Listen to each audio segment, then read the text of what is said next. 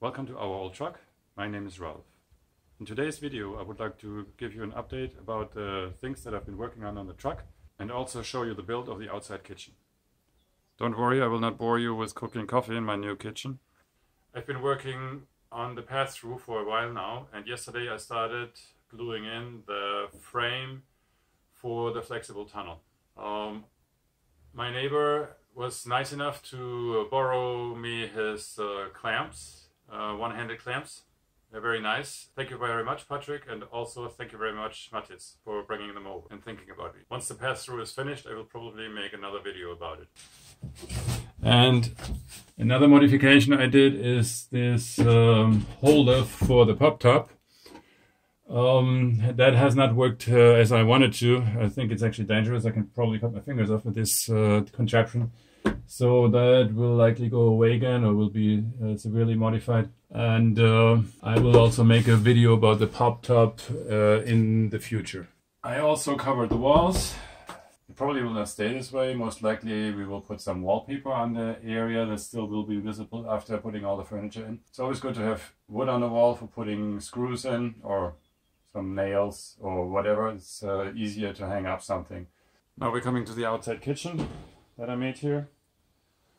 It's made out of parts that I had laying around in the house, therefore it was free for me.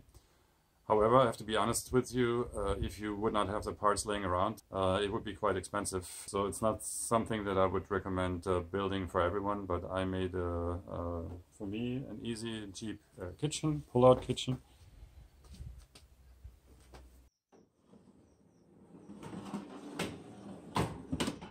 As a base, I used this aluminum tray that came with the fire truck. I put a little gas stove in here for propane gas. For that I had to modify the old stove a little bit. As you can see here, I fear the CE certification is kind of void now. Bummer. Here we also have an induction stove. Probably will not stay here. We use it off and on when we have shore power. Enough shore power to run it. I've tried it with the power from the truck. It runs up to 1200 watts. So in case of emergency it would work. It probably would also cook a meal. The battery is powerful enough to cook a meal. But after that, most likely there would not be too much power left. The most cooking my wife will probably do on the gas stove. She also has an Instapot.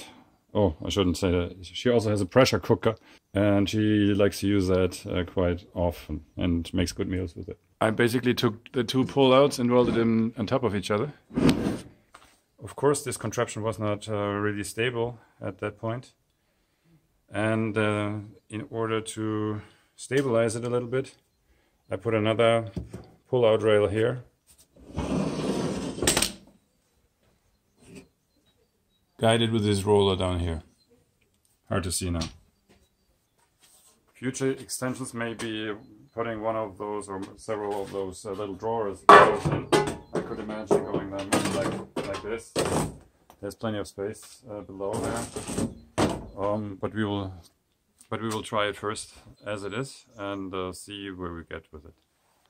That's it for today. Thank you for watching, and if you liked it, please consider subscribing.